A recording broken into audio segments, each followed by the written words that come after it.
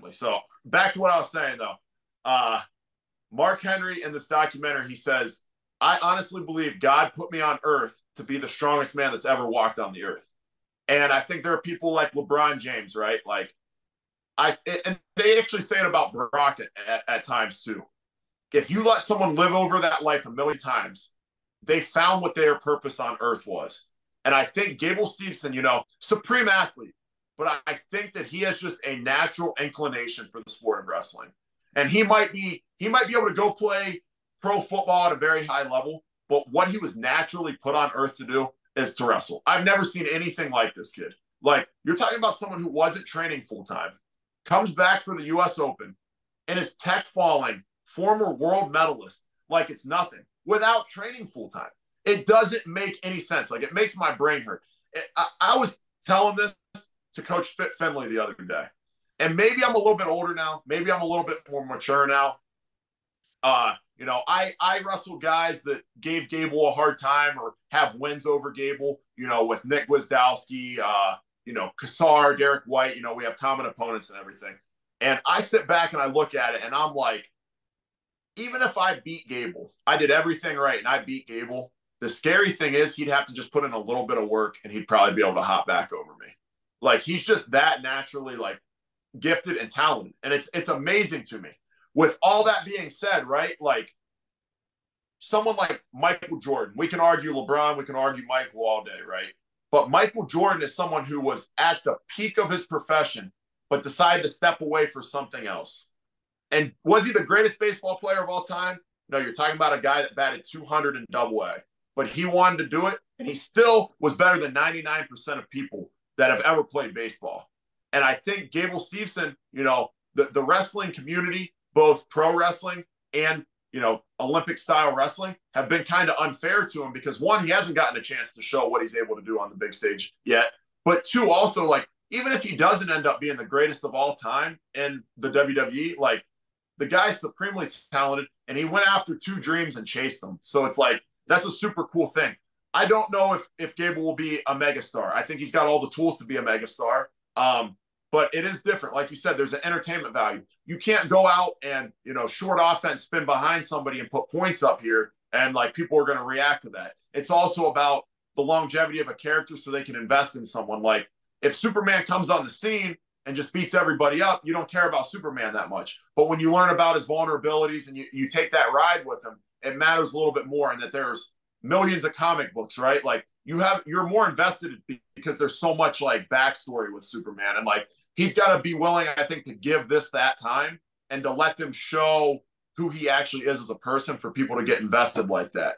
And if he doesn't want to do that and he wants to maul dudes through 2024 and then 2028, I'm all good with that too, because it's a lot of fun to watch him on the run that he's on right now. It's pretty fun, man. And it's like the Mason Paris match and at the US Open. It's just like, that's the only time you got a point scored on him, right? Yeah, that was our Hodge Trophy winner, man. That was our best guy in college wrestling, pound for pound. I think Starachi obviously is right there, right? And I think you could have given the Hodge to Starachi or him.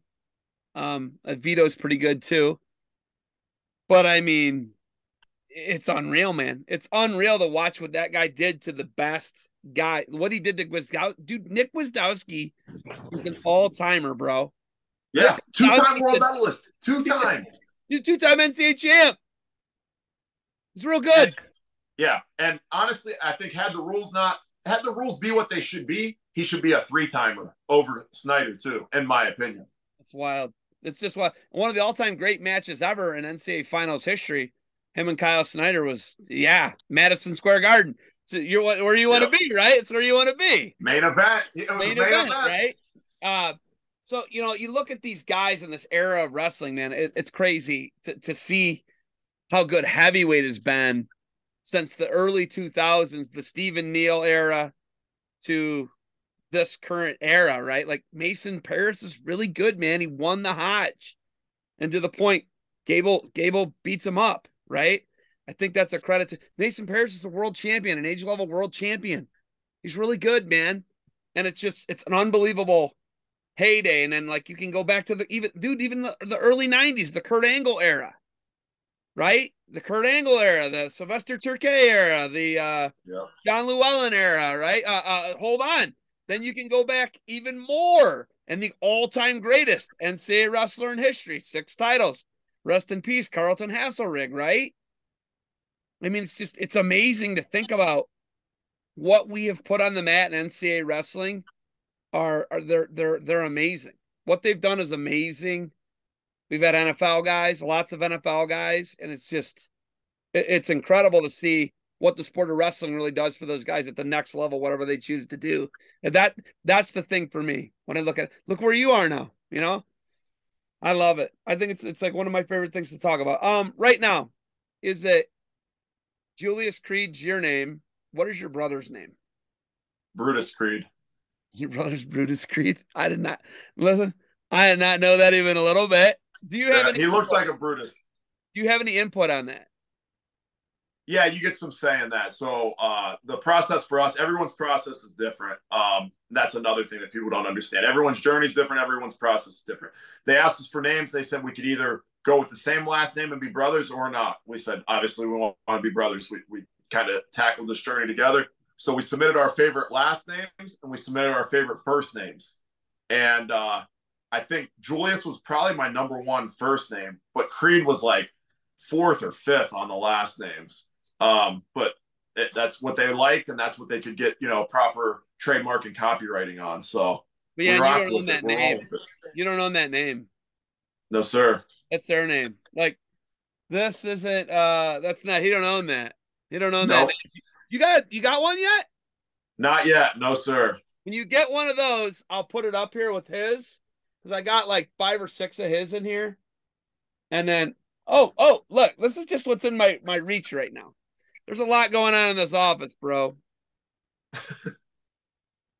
Oh, there you go. Hold on. Full turtleneck. Oh, there you go. Yeah, the Prism rookie card. How many of these how many of these do you have? A lot. Like, how many different series do you have? Do you know yet? It's definitely double digits. I mean, at my house alone, serious? I probably have a handful of them here. So every once in a while, when you do the cards like that, they'll send you like, hey, thank you for signing so many cards or whatever, and they give you some of them back. So I probably have 5 stacks of my own here that are different, like editions, or I'm not good with all the cards. There's refractors, there's prisms, there's chrome, there's all these different. Yeah, like, dude, like, he's got hundreds of cards. He has hundreds of cards, and he's been at it so long.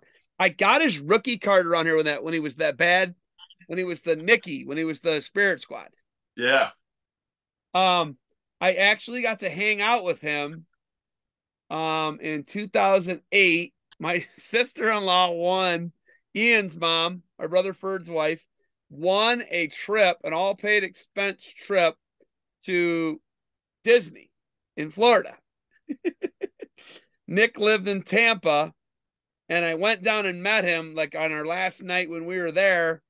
I hung out all week next to the pool, drank beer. It was awesome. We went to Disney a couple days, Cirque du Soleil.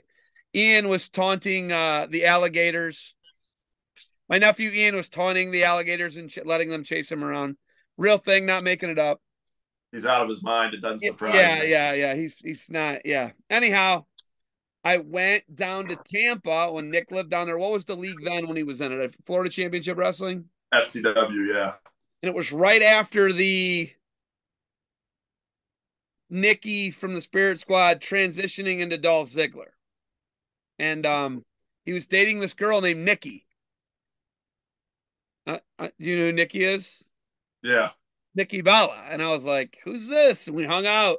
We went to these outdoor bars and it was cool. And we had a good time.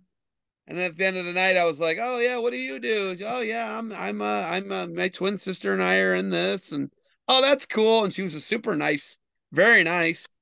Hung out the whole night with them. And then we went to Chipotle. I got the double burrito. He got the double chicken.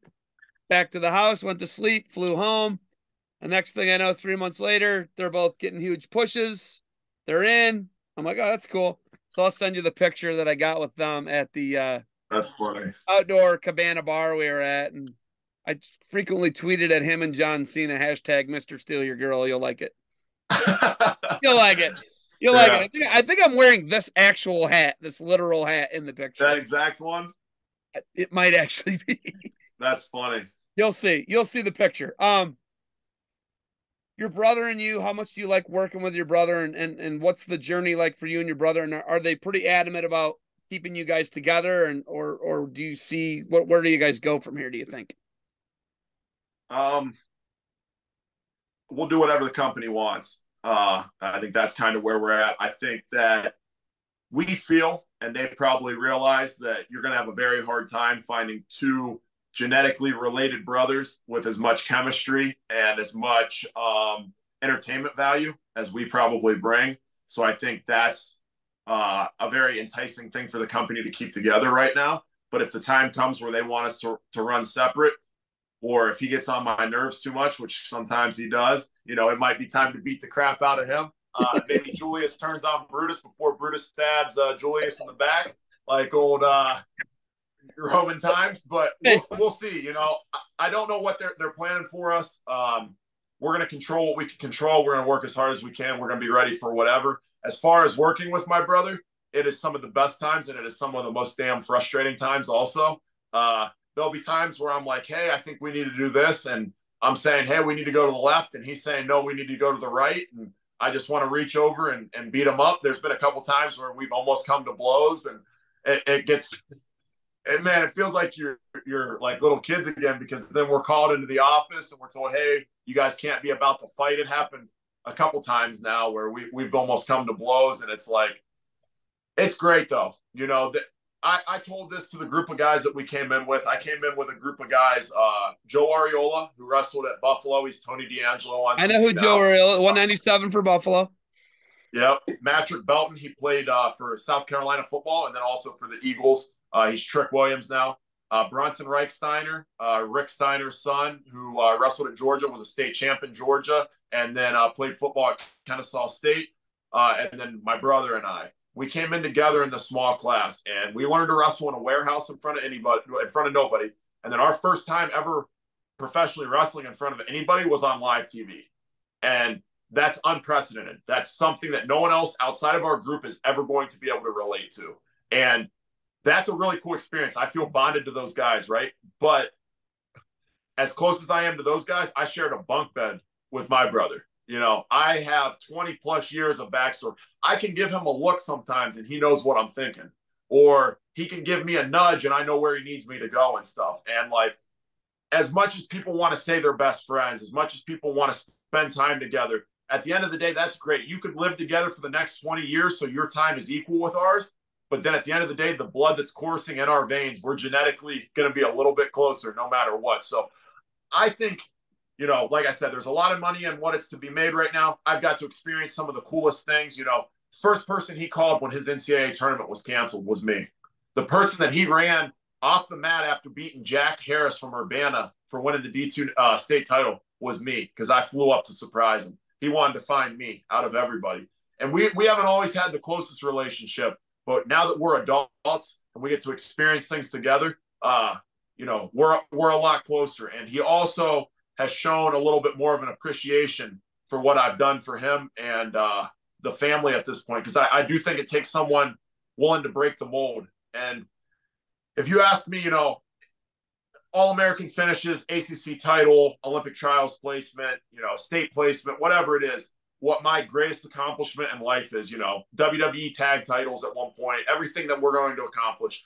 And I could sit there and I could tell you without a shadow of a doubt, it's what my brothers have accomplished and what they've done. And just how proud of them I really am. To watch my older brother turn his life away, or turn his life around the way he has, and to watch my little brother grow and to be able to succeed the way he has, like, those are the best things I've done with my life. So to be able to take this journey with him is so damn cool. And it's so fun right now.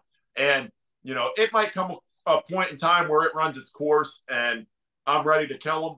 And it comes out time to time right now. But for now, this is what we want to do. This is how we're going to do it. But it's about the most special thing you can do. And, I know my parents are damn proud of that too. So it's really, really fun. And it's really, really cool right now. Do you guys still train at all? Any type of amateur wrestling? Like, I know you like to just work out. Do you guys ever just drill? You ever just drill? Do you ever wrestle like like a college match, a freestyle match. Do you do that anymore? Is it all taking bumps, learning moves, choreography, and working together and working in the ring? Is it all ring work, or does there any wrestling anymore? So when I Amateur fell short, wrestling. Amateur wrestling. Is there any amateur wrestling anymore? I got you. When I fell short of my state title, and I felt how bad that hurt, I would go back and I would put it on him. Like I would put it on him bad because I knew how bad that hurt and I didn't want him to experience that. That created like a wedge in our relationship. He would come down for a couple weeks at a time to wrestle with me at Duke, but he didn't want to be around me full time just because like in the wrestling room, I'm different. Like when we're out there, it's time to do it. So that being said, no, he knows where we lie on the totem pole there. So he doesn't really want to. We'll drill occasionally or we'll roll around every once in a while. But it's never like full blown go anymore. There are a couple people at work. I'll do this thing. Sometimes I call it a fight club. I'll let all the new guys line up and try to take me down, and I'll go 2 hours. I'll just let them rotate on me and see if anybody can. They can't. Taking you down? Are you joking? Oh, I mean, there are guys that have wrestled at a high level. We got PA state placers and guys that wrestle, but like they're not touching me. And like the other thing is, I don't get tired. I never have. So like I'm gonna go for 2 hours straight, and they can all rotate on me. But like we'll get over there. I'll drill with Tony D every once in a while. We actually had a phone call today about it. Like we need to start doing it more because that gets you in the best shape. But no, Gabe Dean came down in 2020, and I rolled with him in Cornell at the time, and I was like, dang, I still got it. And then Stanford came down this year, and I rolled with them, and I was like, man, I still got it. And then Mock came down in January, and I did some jiu-jitsu with Mock, and I beat him up. And I'm like, I miss that. I miss that a lot. But in terms of getting out there and scrapping, no. The one person I wouldn't mind getting hands on, though, is Gable. I see him around from time to time. I just want to feel what that's like, you know? Like, I want to – his feet are so fast. The short offense is so good. Like, I just want to see what that's like one time. It is incredible to watch. What he did to the Akgul guy and Petrashvili, I couldn't believe it, dude. I want him and the Iranian guy so bad. I think he is going to slaughter that guy. I think that guy will push him early on. I think he's just too. I think he moves so different than everybody, dude. He moves. It's crazy, so right? You're talking Mason Paris as the Hodge Trophy winner, but like on top of it, like you look at the landscape of the world. I think Mason Paris is a world medalist. I think because he is. He is. Wiz, like, world medalist. They're world medalists. Like you can say, like Carter Sirachi, I think he's amazing. I think he's great. I think he gives a very entertaining interview. But like he's not even cracking our team right now. Like he's not even maybe top 3 on the depth chart, let alone like bringing home a serious medal or winning it. But you have guys at heavyweight. I'm confident if you send Mason Paris over there, if you send Gwizdowski, we got medal and title contenders. And Gable Stevenson's just blowing them out of the water. It like makes no it's sense. Insane. It's insane to watch because he's just like he's at a different speed than them. Yeah, like I said, I think some people find what they're put on the earth to do, and I think that this is what he was put on earth to do. You want the smoke. You want to feel the Gable Stevenson smoke. Zeb, when I walked out senior year, Cleveland, Quicken Loans Arena or whatever it is now, sold out, semifinals. They're holding up 4:30 or whatever because that's how long it was going to be to get back from commercial break. I'm out there. I'm in my T-shirt. It said, finally the Ghost has come back to Cleveland or whatever. I'm wrestling Kyle Snyder, the Ohio State guy. ESPN is following me around for like an article for the WWE and because they think I can possibly pull this upset. I am Crohn's disease sick. Like everything stacked against me on paper, right? Like nothing makes sense. And as I'm slapping my coach's hands, I said, you're going to tell your kids about this. I'm about to shock the world. I proceeded to lose. But even in that moment, I 100% was convinced that nobody on earth could beat me.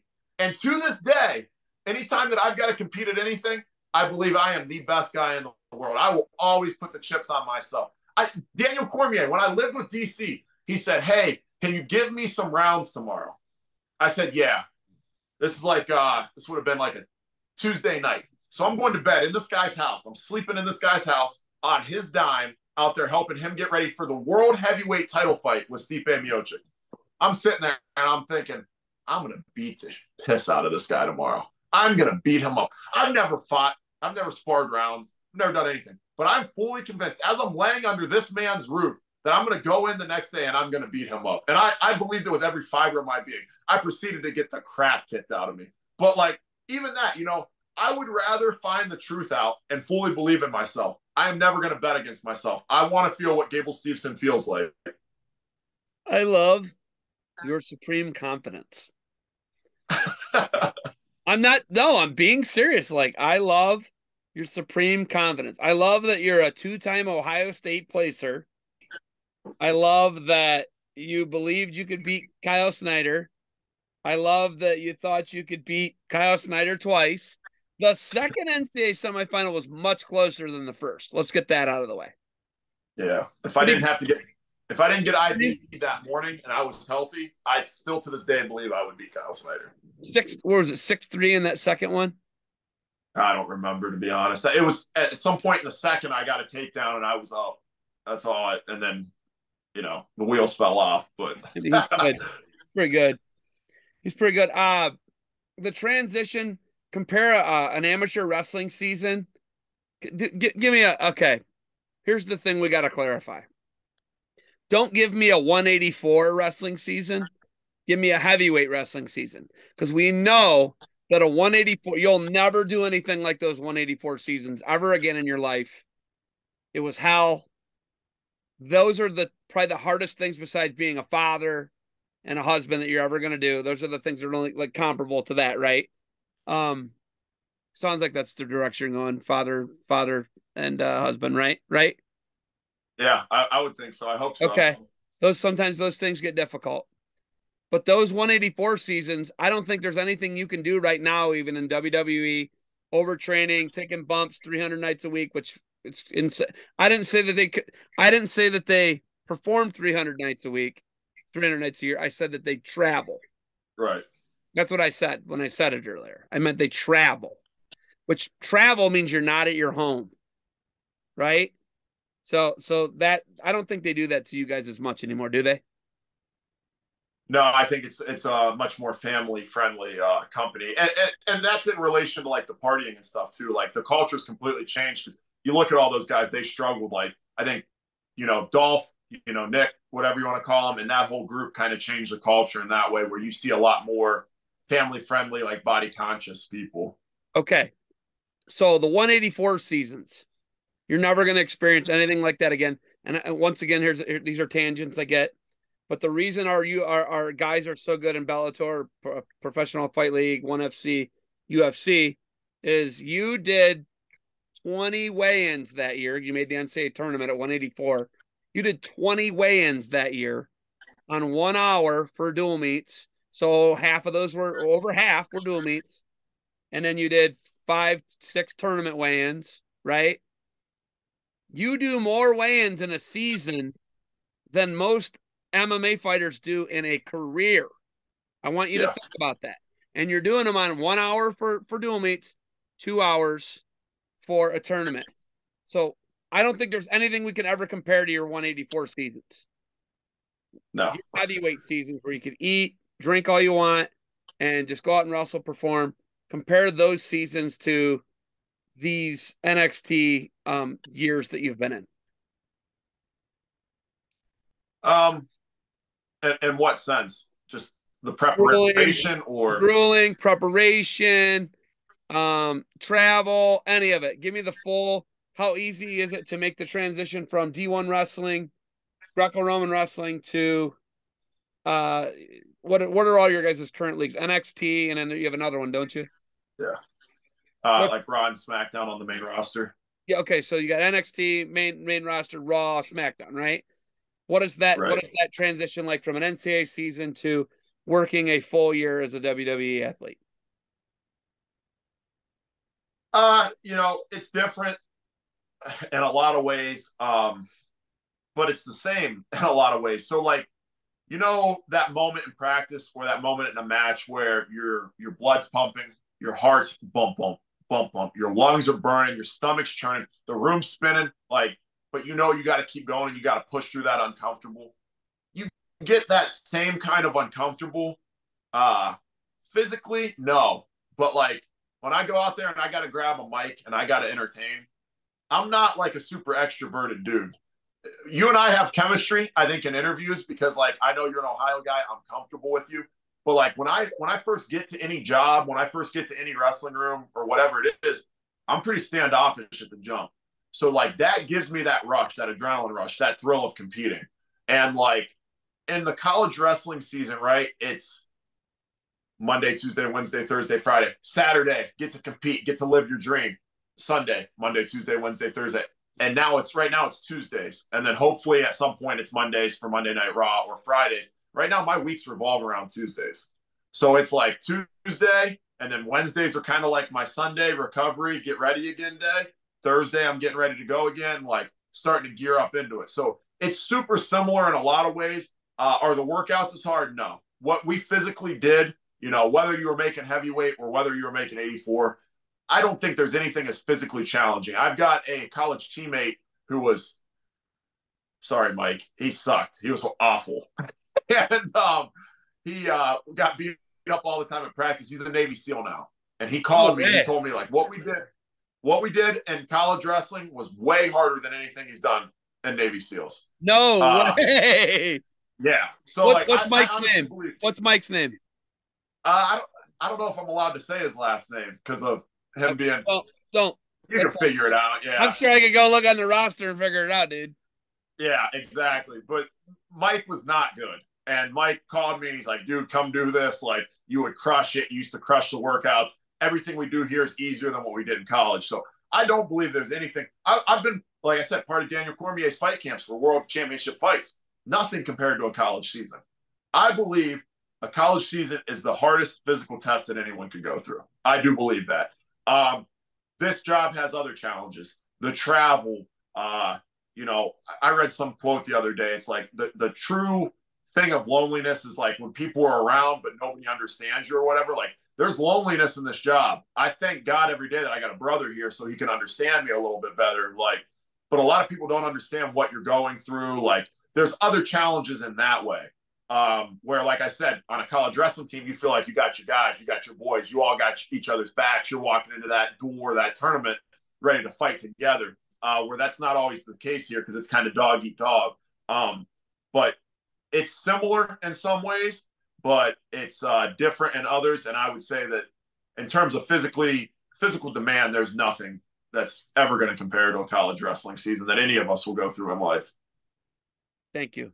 That is, I want people to understand that a D1, a D2, a D3, NAIA, JUCO season is literally, dude, the high school seasons are super long, man.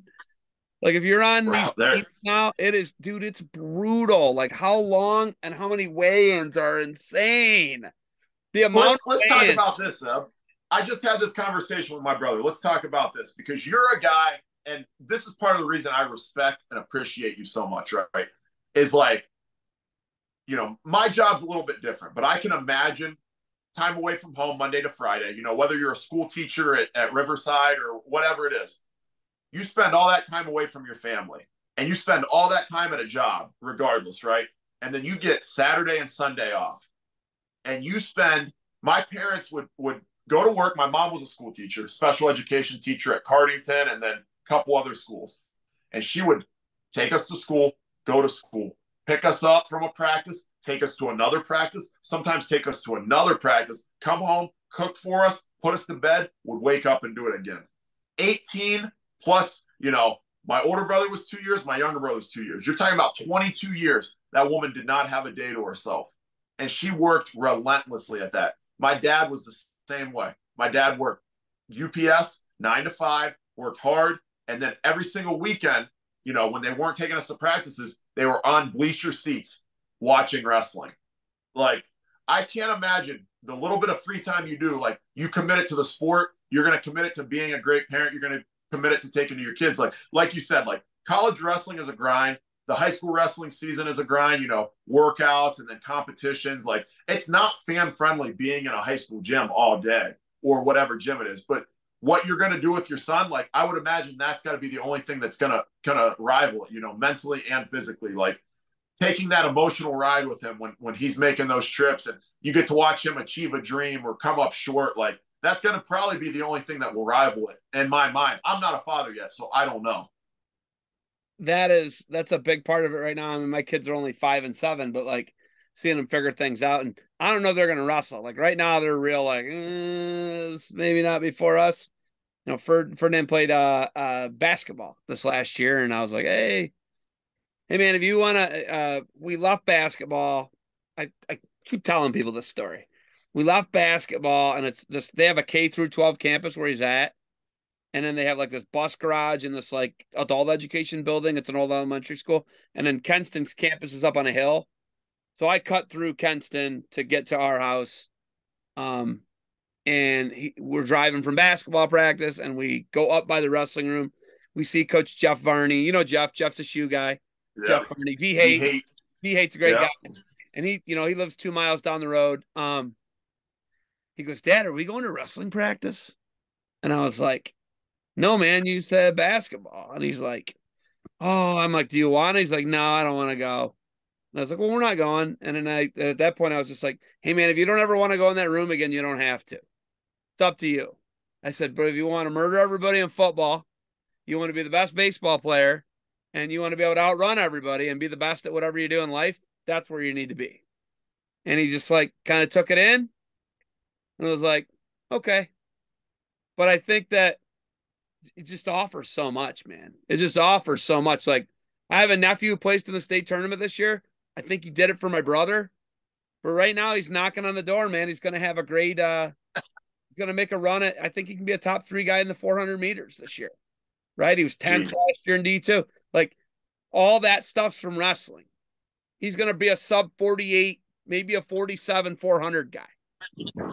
That's fast. He had a 49.4 last week in their league. He's fast. You That's know what I mean? fast. Other nephew was a state qualifier this year, a freshman, ran a 202-800. So, and their toughness and where they're getting a lot of it from, they weren't the Blaze brothers. They're not the Blaze brothers, right? But they're tough, and they give it all they got, and they're learning all the lessons from it, and they're cutting the weight when they don't want to cut the weight, and they're doing the things they have to do. And think about what more it's doing for them in life. That's the thing I don't think people get. You don't always have to be a state champ. I think that you're not. I'm still of my 4 brothers. I'm the only one who's not a state champ. All my brothers are state champ. I got 2 nephews that are state champs. Right. I'm most proud of my nephews winning. Like, look, dude, look at this. This is when my one nephew won. That's like one of my happiest moments I've ever been. Look at this guy. Look at this guy. That's the best, right? There's my brother Chad. There's my brother Chad winning his state title, right? Here's my nephew Bodie. He's tougher than a $2 steak. But like those are the things I'm most proud of. When those guys achieve something, that's because I got a great relationship and bond with them. They're awesome people. Like what you said, you're proudest of your brothers, right? That's your proudest moments. And my proudest moments are when they can achieve and they're ever better than I was. I want to see them be better than me. I want my kids to be better than me. I want everybody. That's awesome. But like, when I told my kid, I was just like, you want to be the best at everything? You're going to get it done in that room right there. Dude, I think what your kids are going through is normal. And it's like something we actually talked about. Again, Joe Ariola, me, my younger brother, and then Bronson Steiner. We had this conversation recently. So Rick Steiner was an All-American at Michigan, right? He obviously wanted his son to wrestle and to be good at wrestling. Joe's dad was, a football player, but also wanted him to wrestle. He wrestled for OPRF. Mike Powell and everything. And we all had the same conversation. And, you said you're telling everyone the basketball story. Well, I'm going to tell you a story that I haven't told anyone. My brother and I got in a fight when we were real young. Probably, so it would have been, I was at least in 6th grade. I was probably in 7th or 8th grade. And I was playing baseball full time. I thought I was going to be a really good baseball player. Which brother? My younger brother. Yeah, true. And when we would fight, we would do real petty stuff. He didn't want to square up anymore because I was starting to get bigger, but he would like go in my room and break a trophy or something. Ooh. And then I would go and break something of his, and then he would cross out my picture or something on a family photo. He'd do real petty stuff like that. So I said, all right. So I took his like prized medal where he was like All-American at, what is it? It's whatever's below schoolboy for USA Wrestling. He was like Novice. an All-American at that. Yeah, and stuck novice. That's exactly what it was. I stuck it in a bar of deodorant, and he took it to my dad, right? Because like that won the pettiness. He took it to my dad. My dad called me down, and he said, "Did you do this because you're jealous and you can't win it? Like you can't win this yourself?" And that lit a fire under me like nothing else. Like I said, I'm petty and I keep a chip on my shoulder. And that was the day that I decided I was going to wrestle full time. And I tell people a lot of the time it's because I wasn't big enough to play baseball. I'm sure that was part of it. At the time, I didn't think I was going to get big enough. My dad kept telling me, keep playing, you'll grow by your senior year. But it was that. And I look back at that. None of us wanted to wrestle, is why I mentioned those other guys at the start. Joe told me he didn't want to wrestle. Bronson told me he didn't want to wrestle. But even when we did other things, when I played baseball and I played it at a high level, my dad was proud of me. But when I won in wrestling, it was different. And they said the exact same thing. Like they were good at football, they were good at all this, but when they won in wrestling, whether their dad's meant to or not, if you've done it, you understand what it takes. So like you're going to be a little bit more proud of your nephews, your brothers, whatever it is, because of the sport of wrestling. And they sense that with their dads. And at the end of the day, as much as none of us wanted to do it, we all did it. We all did it at a high level, and we don't regret it at all because of exactly what you said, of who it makes you. And like Coach Lanham used to say this all the time at the end of practices. He's like, I'm not coaching you right now for March. I'm not coaching you for an All-American finish or an NCAA title. I'm coaching you for when you get a phone call that your wife, that your mom, that your dad is sick, or that they're dying, or that they died and they're not able to keep going, and that you need to be the family man that everyone relies on. I'm coaching you to be able to push through those hard moments. And he would tell us stuff like that he was getting us ready for life. And like, there's nothing else. Like you said, there's nothing else. Whether it's running, we can go off on a tangent of 400 and 800. They're probably the most difficult races to run, right? Because they're not a sprint and they're not a distance run. They're sprinting a distance run. It's like the most difficult thing to do. You have to be tough. You have to maintain that speed over a longer distance. And like, but it's the exact same thing, whether it's getting you tough to run a race, whether it's getting you tough to run the marathon that is life. Like, my older brother, I've never told this story either. My older brother's ready to go for military selection. He's going to a elite unit, special forces. And what turned his life around, he's stocking vending machines, chronic underachiever in life, stocking vending machines, and living with my parents. And he says, Jerry Briscoe comes to watch me at my senior night duel. I said, I actually got a brother that wants to do WWE with me. I'm talking about Drew, my younger brother. He says, yeah, Greg, I met him. Super charismatic. I said, no, not Greg. I said, not Greg. Greg is smaller. Greg is not interested in WWE. But Briscoe said, yeah, Greg. Yeah, I got you guys both booked for the tryout already. So I get a hold of Greg after that duel. I said, dude, you cannot embarrass me when we go down for that. At the time, like I said, nothing wrong with that profession, but he's stocking a vending machine. He's living at home with my parents. He's older than me. Like his life was just not going the way that it could with the potential that he had. And he said, all right, don't worry about it. I got you. I'm going to lock in. And he woke up. He worked out every day. He worked out after work. He comes down. He did really well at the tryout, but, it's just not his thing. And I knew it wasn't his thing, like, before we even got into it. And he goes home. He's like, man, if they call, I'm accepting the offer and stuff. And, like, I had to make a call. I said, Greg, like, man, they already told me, like, they're hiring me. Like, if you were getting hired, He was crushed. I could tell. He calls me back like a day or two later after he's reflected on it. He said, I'm going all in on my life dream. I'm going to go special forces. He said, will you help me get ready for it? I said, yeah, whatever you need. He said, write me a program. So I write this program for him to train to get ready. I'm starting to coach at this point. And I said, like, look, the thing about this program, though, is, Greg, you're not doing this at 5:30 in the afternoon when you get off work. You're going to do this when you don't want to do it. And what that means in Ohio is 3:30 in the morning in January when there's ice on the roads and ice on the streets. Like, you're going to go outside and you're going to do these runs. You're going to do this. You're going to do that. He said, all right, I'm going to do it. I'm going to do it. And at this point, he had never fully committed to anything. And he commits to it. And it's getting closer, the date for him to ship out. And he calls me and he says, man, I don't know. They have this thing at the end of it where you got to put a rucksack on and you got to ruck anywhere from like 26 to 29 miles. I said, all right, whatever. He said, yeah, but you got to do it in under 10 hours. I said, all right, cool. He said, yeah, but you got to do it with 75 pounds on your back. I said, Greg, when you get there, you just got to make the decision, right? This is either going to kill me or I'm going to get through it. But you got to be willing to go to that extreme. He said, it's not that easy. Blah. I said, look, dude, I've been coaching, haven't really been training. I said, but I know right now off the couch, I could do it because I would make myself because I'm tough enough. No, you couldn't. Yes, I could. No, you couldn't. Yes, I could. All right. Well, then I'm going to do it. So I go to a military surplus store and I buy the bag. And I FaceTime him. Hey, dude, what do I need to do this? All right, well, you need to put 70 pounds in it. You need to do this. I get on a scale with it, show him it's 70 pounds. All right, yeah, I'd like to see you try. I walk a mile in it. I'm like, damn, this thing is heavy. This is going to be harder than I thought. But I needed a trial run before because it's going to take all day. I had to do it on a Saturday when I was coaching Monday to Friday. Cool, whatever. So it's getting closer. That was like a Wednesday or whatever. Thursday, he calls me. Hey, man, just so you know, we have to do it in military boots. So if you don't do it in military boots, it doesn't count. Dude, I don't have military boots. So I get on Amazon. I said, send me whatever military boots you have. Sends it to me. I get on Amazon. I overnight them there the next day. They're brand new boots. I wake up at like 4:45 on a Saturday in North Carolina. It's just me. And one other dude on the team said he wanted to try it. It was one of the fine silvers. So I throw this rucksack on and I position it so my halfway point is Coach Whistle's house. So when I get to Coach Whistle's house, I'm like, yo, this dude is a tough dude. He would not let me quit. So I start going 3 or 4 miles in. These brand new boots are not broken in. My boots fill up with blood from blisters that pop. And I tape my feet up with duct tape.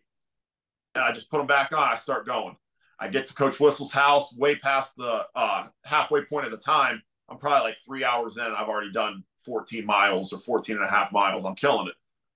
I'm like jogging with this 70 pounds on me. But that whole back half, I was like delirious, man. Like, you know that feeling in a wrestling room where you got to push back a little bit longer? I had to push for like 5 hours of doing that. And I get to the point where I got to pee, but I feel so bad. Like I just open up the bottom of my shorts and pee out of the bottom of my shorts because like I couldn't even stop. Like, dude, I was so messed up on this thing. You were locked in, though. You're locked in. I told him I was going to do it. And the toughness of wrestling got me to push through that. And I got home and I call him and I documented on like, you know, iMaps or whatever so he can see that I actually did it. And I showed him my feet. They were busted up and everything else. I said, you can do it. I did it without training. I did it coming off the couch. You can do it. And he said, all right, I can do it. He left a week and a half or 2 weeks later. And he ended up making it through. But again, if it wasn't for the toughness that wrestling like put me through that, and you know, I tell that story, one, because I was a tough SOB to do that, and two, I'm proud of my brother for doing it too. But without wrestling, none of that's possible. Like wrestling is everything for me and my family. Like everything we do and everything we have and everything we fall back on is because of this. It's the greatest sport in the world. There's no doubt about it. It's just it's not up for debate for me, man. It's like we're almost like snobs. Do you realize that? We're almost like snobs. We're almost like elitist about how good our sport is, but like the proof is in look at everybody in the world who's a wrestler. Listen to Joe Rogan talk about wrestlers. Yeah, he understands combat sports, right? He's the head announcer for the UFC. He watches the top mixed martial arts league, and he understands that wrestling is just different. It's different. If you want to be a Brazilian Jiu-Jitsu world champion, wrestle. You know, it's like people who are just doing Brazilian Jiu-Jitsu, wrestle. You want to feel like a different pace? Wrestle. Try and wrestle. Ryan Lang was over here this weekend. Ryan Lang, not Purdue Ryan Lang. St. Edward Ryan Lang, Northwestern Ryan Lang. Okay. And he's a black belt in Brazilian Jiu-Jitsu.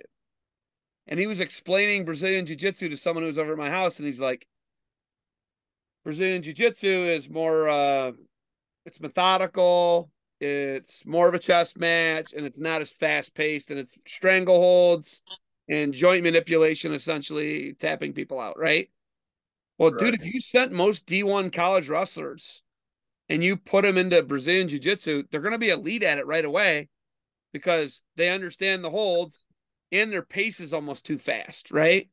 It's like they can just get somebody really tired if they can avoid getting tapped out. That's the problem, though. They're really good at getting your joint, manipulating your joint and choking you out, right? Like Right. Brazilian Jiu-Jitsu is like, right? It's methodical. It's just very different, but like wrestlers can be elite at it pretty quick. I think you could probably be pretty elite at Brazilian Jiu-Jitsu within a year. Don't you? Yeah. Well, you know who Nicky Rod is, right? Of course. Yeah, Nicky was down here recently, and I was like talking to him about it and just feeling different positions. I don't do jiu-jitsu regularly at all. And I was just like, what do you think, man, after feeling or whatever? He's like, dude, 6 months, you could be one of the best in the world. Like, yeah. But it's because of the foundation, the groundwork. Yeah, but Gordon Ryan's not going to be a top 8 guy in our he's never going to make the world team. He's not going to be in the last chance tournament. He's never going to be that, right? But Bo Nickel, if he dedicates a year of his life to Brazilian Jiu-Jitsu, is going to be one of the best in the world. I'm ready for Bo right? Nickel. Am I wrong? No, you're 100. I think you're right. Yeah, but maybe it's kind of back to that elitist confidence though that we also have. I think you have to have that to be high level in the sport. Like I said, I still am betting on myself against Gable Stevenson right now. I thought I was going to beat Snyder. Like, I think there's a little bit of that confidence of being a high level guy. You have to have you have to have it. And that swagger, that confidence sends you into a business meeting to be successful, sends you into a jiu-jitsu match to be successful. Like, I think it's not just pummeling and having underhook and body control and good conditioning. Like, I think it's the total package like that this sport gives you. Like, it's the best, man. Yes. But like, I think that the wrestlers are able to transition over to Brazilian Jiu-Jitsu way easier than a Brazilian Jiu-Jitsu elite person can transition over to wrestling, because wrestling, who jumps into wrestling late in life, really? Think about it. Nobody. No, it's not. Who's done it? It's not an enjoyable thing. Nothing about it is enjoyable. Like, even as a parent or a spectator, like we were talking about, you're in a gym, your weekend, the entire time to watch your kid compete. Like, it's crazy. Okay. Dude, we have covered everything. What have I missed? What do you have for me that I did not ask you or talk about that you want to talk about? I will talk about anything. I wanted to show you, because we were talking about some of this stuff. I'm going to take you off this deal. My lighting's not going to be as good. Can I flip this camera? Yeah, you got it. There's that on the wall. Chris Moore, Brandon O'Neill, Brandon Taylor. See? That was the year that they did that. And then you were talking about how you got your guys' action figures. So I thought that was funny. I got my guys' action figures. I have that. TC and Ron Breaker. Okay. You want to see my real guy? You want to see who I grew up, just the all-timer? You want to see the real? Are you ready? Yeah. Let's see it. Oh, Kevin Randleman. Dude. That's a Sandusky guy, Zeb. Now you're talking my language. Dude, they didn't make him better than that guy. I got a Coleman, and then I got a Fremont guy up here. Got the hammer. He followed me on Instagram. I was so excited when Mark Coleman followed me on Instagram. Hey, sober life is cool. Hammer House for life. That's two hashtags, right? The Liver King deal. Yeah, good for he's doing the primal. Oh, there you go. That's him versus Bart Chelsevig in the NCAA semifinals. Dude, these are autographed. He died the night that Ferdinand was born. Him and my kid passed in the night. My kid was coming in. Kevin was on his way out. That's crazy. Awesome guy. Got to hang out with him a couple times in Vegas. Obviously, I remember growing up as a kid going to the Ohio State. Went to the 93 Big Ten championships where he beat Ray Brinzer. What a just electrifying, unbelievable freak of nature, man. Oh, so what I wear out in the ring, I wear like the. Oh yeah, you got Barbarian, right? Yeah, and compression shorts, right? Barbarian does my compression shorts a lot of the time. Nearfall's done a couple sets of them too, but Barbarian's done. Josh has really, really hooked it up, and I appreciate that. But it's inspired by what Coleman and Randleman used to wear out there. It's like knee pads, wrestling shoes, with just compression shorts, and they just go out and beat people up in that. And like, I love that. Like, that's what I want my persona and personality to be like. I love that stuff. Ohio guys too, right? And you're an Ohio guy. Okay. Yeah, I got these. There, you're Oh, asking about the cards. that's what I got to get, dude. I got to send you these. See, there's another edition Dude, you're of doing a them. claw lift. That was a claw lift. Yeah. Yeah, that I dunked Neville's at NCAAs with. Dude, I still hit that's the sick. exact same. Yeah, the exact same claw lift. I'm up in a high crotch in this one. Dude, you got a lot of So cards. Are those all you? yeah, yeah, that's a stack of my stuff. So it's interesting, right? Like, I guess something to talk about then would be like my finishing move. I was telling somebody about this at work today. The sequence that we have as like my finishing move here in the WWE, and it's funny because I took it from two wrestlers separately. You remember when Dan Henderson fought Bisping and he knocks him out and then he hits him with the second shot? Yep. So that's kind of where like my clothesline came from when they're sitting down. And then what sets it up is that cartwheel double. You remember the one year, I think it was Junior World Team Trials. It was Mark Hall, Alex Marinelli. And Mark Hall picked up Alex Marinelli and he's running him off the mat. And he basically cartwheeled with him and he pogo sticked his own head. Yeah. And like, it was the craziest thing. I'm like, dude, I wonder if I can do that safely. And that's how I started hitting the cartwheel double. Like, everything I do, dude, is still just things that I used to do when I wrestled. Like, I'm just doing it now on a different stage. I love it. The GOAT. Hey, Jordan Burroughs is LeBron James and John Smith is Michael Jordan. Nah, get that one out of here. We don't like that one. Obviously Kyle and I never saw eye to eye. And here's another funny Kyle story, right? We're overseas. I think this was in Hungary in 2018 at the World Championships. And we had gone through a world training camp together. I'm out there with Nick. He brought out Mock, I think, actually, as his partner. And we get to the cafeteria one day, and it's just me and him. He comes and sits next to me. He tries talking to me, and I'm like, dude, I thought of you every single night going to bed for the last 2 years, and I was never able to beat you. So, like, I refused to talk to the dude.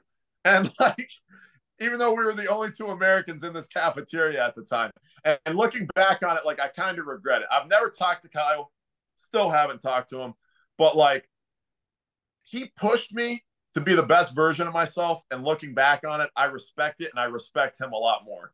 Like, I had to have such a hatred for him to be the best version of myself. So I still jokingly, people will wear the Kyle Snyder Rudis shoes to work sometimes. And I'm like, oh, get that out of here. Like, blah, blah, blah. But at the end of the day, Kyle, if you are listening, if you are watching this, I appreciate what you did and how hard you helped me push myself to be the best version of myself. I wish I could have beat you.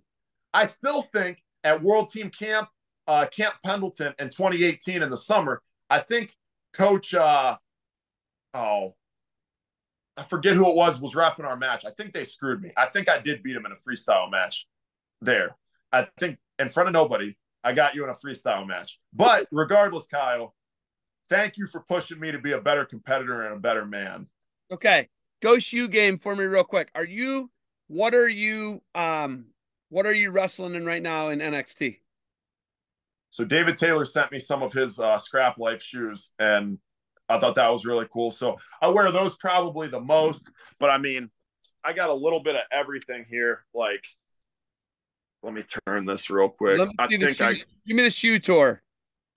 Yeah, I mean, I got 100 and something pairs here. There's the Scrap Life right there. That's what you're wearing right now? Yeah, there's the Scrap Life. So there's two rows. I don't know if you can see the upper row. So then there's two rows there all the way. And then I got a bunch of aggressors.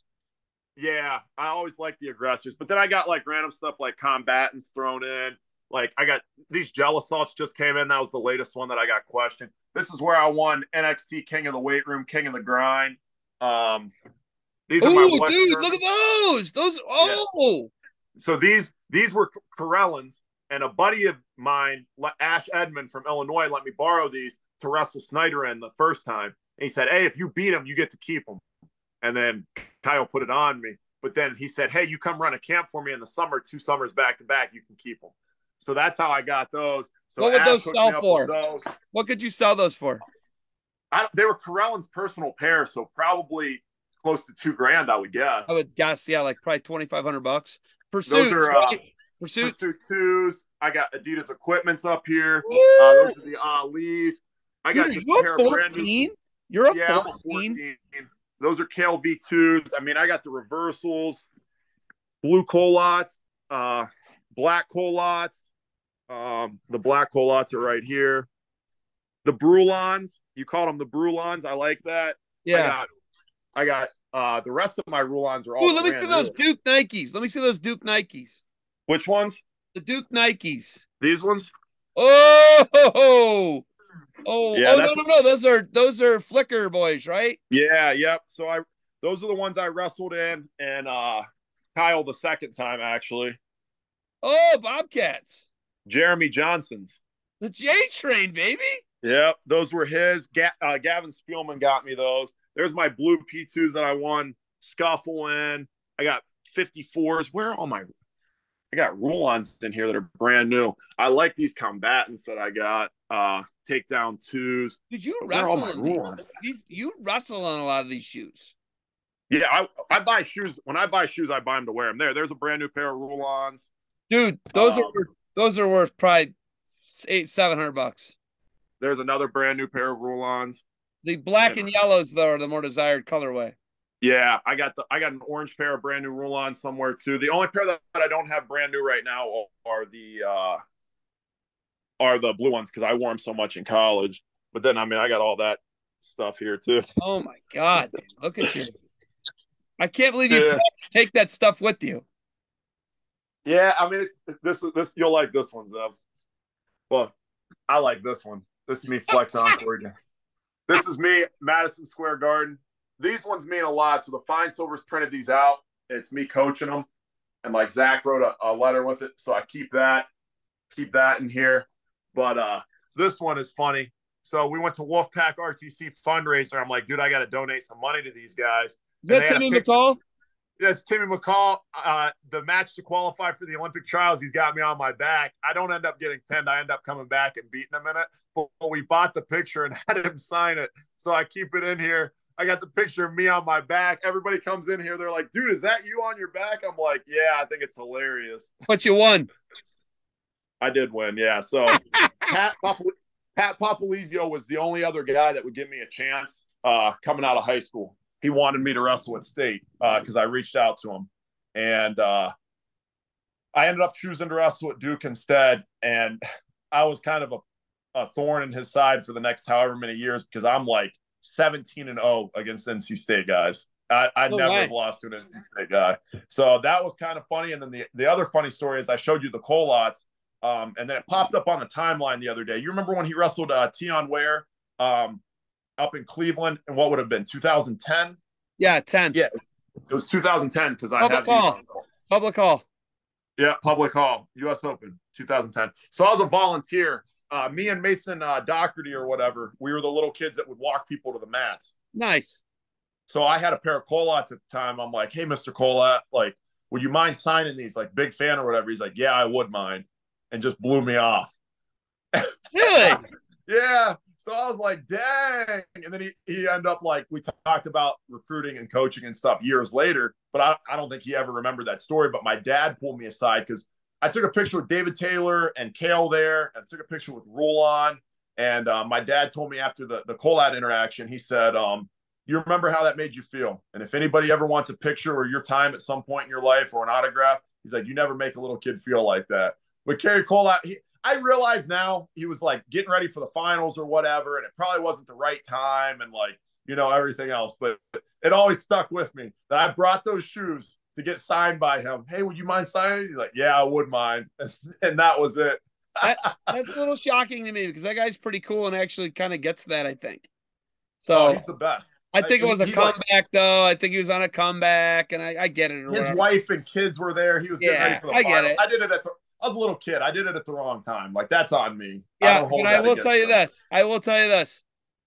Nick Namath, Dolph Ziggler, signs everything people ask him to sign, takes all the pictures people want with them, takes people's phones and FaceTimes with their kids when we're at the bar trying to have fun, does everything people ask of him. Because he says, well, it's not going to always be like that. They want your picture now. Why? It's not always going to be like this. He understands where he is in the grand scheme of things, and I really appreciate about that guy. And I know his character's like a douchebag or whatever, and whatever is the show off, show steal, whatever. It's like clearly not what he is as a person. You know what I mean? Guy would help anybody out, stay after, help you with whatever you want to be helped with, give you pointers. He wants everybody to be better people. You know what I mean? Like at the end of the day, his character might be a jerk, but the guy's a good guy and he appreciates fans and he understands that he is where he is because of the fans. Yeah. Oh, he's amazing. He's done a ton for us, and we appreciate that both in the business and outside of it. Like I said, I think one of my biggest saving graces too was, to put him over again, was living with DC when I was a younger kid. You're younger and more impressionable. I'm living with this guy. He's getting ready for world heavyweight title fight or light heavyweight title fight the first time. He's cutting weight and he's at the grocery store. And people would stop and ask, like, hey, can I get a picture? And he always made time for him. Yeah. I always remembered that. And then I remember him winning the world heavyweight title. And I remember, so it's funny, we're flying to Colorado, northern Colorado, to duel them. And I was up on the plane and you're looking out, and you know how like sometimes you start thinking about like life and how big the earth is and how small you are and the legacy you leave and stuff like that. And I had one of those like moments. I'm looking over the Rocky Mountains and it's like the world's so big. Like if I could be anything in the world, what would I want to be? And it's like you want to be the heavyweight champion. So you can say at one time walking around this planet, you were the baddest dude walking. Like Mark Coleman, right? Like Kevin Randleman. Like it's the coolest thing. And then 2 weeks later, he calls me, DC, and he's like, hey, they're offering me to fight Stipe this summer. Can you come out? I said, I'm there as much as you need me. So I go out there and I'm with him, whatever. And a guy that wins the world heavyweight title, I turn around a couple weeks later, he's mopping mats in a junior high wrestling room. Yeah. And then he's mowing his own grass and he's making time for everybody. And like just getting to see that, I don't think I was ever going to be a jerk. But if I ever was going to be a jerk, that was enough to turn me away from being a jerk. Like this is a guy who had everything, the one title that I would want more than anything in the world. And he treated everyone still better than they deserve to be treated. And I'm like, I'll never forget that. Like I can never, ever repay DC enough for, what he's done for me. I'm hoping I can get him good WrestleMania tickets and hook up Kiki and Dan and Luna and get him and Selena and all them in the front row at some point at WrestleMania for a real good show or whatever I can. But he taught me a lot too. So I want to plug him, plug Max Roshkoff, a West Holmes guy, my brother through and through, Brad Metz. Those are my guys. The Killbuck Killer. The Killbuck Killer. Yeah. He's out in Vegas chasing his dreams. He had the UFC thing, but like, look at that dude, the UFC thing fell apart. He called me right after he gets done with it. And he said like, I don't want to do this anymore. I said, Max, this is what we do. Hard times, we push back. He said, I'm tired of pushing, man. Like life's a marathon, but my legs are tired, basically. I said, like, give it some time, see how you feel. Before you know it, he manned up, he saddled back up, he rode again. And like, that's what life's about. Like, right? Life's going to bust us all onto our asses. And it's about shaking the dust off, pulling ourselves back up and going again. And like, that's that dude. It's Brad Metz, a kid who was never supposed to do anything. Gives Isaac Jordan a 5-3 state finals match, goes to Finley, injury after injury, and then ends up All-Americaning twice D2. Like, those are my guys through and through, like we were talking about earlier. And out of everything, in life, the relationships we formed with those kind of guys, like that's the best thing. Like, getting on a podcast and talking to you for this amount of time because, we share that bond and we share those experiences and know the same people. Like those are the best things in life. I love it. I love it, man. I think we covered all the bases tonight, haven't we? I think so. I think you love your mom and dad too. I think that you plug them a lot too. And your mom taught, dad was UPS. I mean, those I can't repay my parents for what they did for me. They did a lot for me, I can't. Hey, are you an App State wrestling fan now?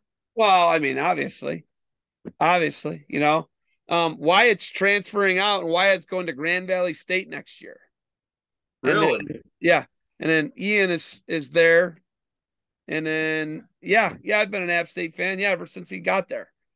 My first varsity match for Kent State was at App State.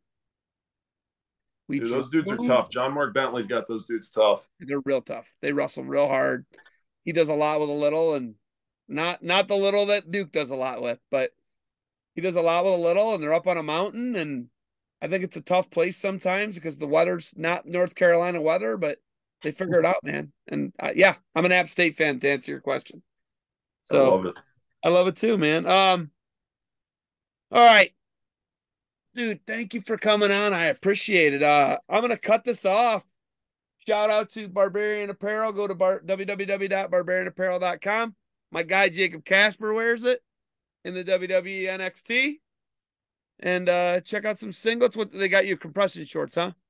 Compression shorts. Yeah, they make my brother's singlets and my compression shorts. So everything they got, I swear by it. Love it. Conquer the impossible. Thanks for the time. Stick around, Jacob Kasper.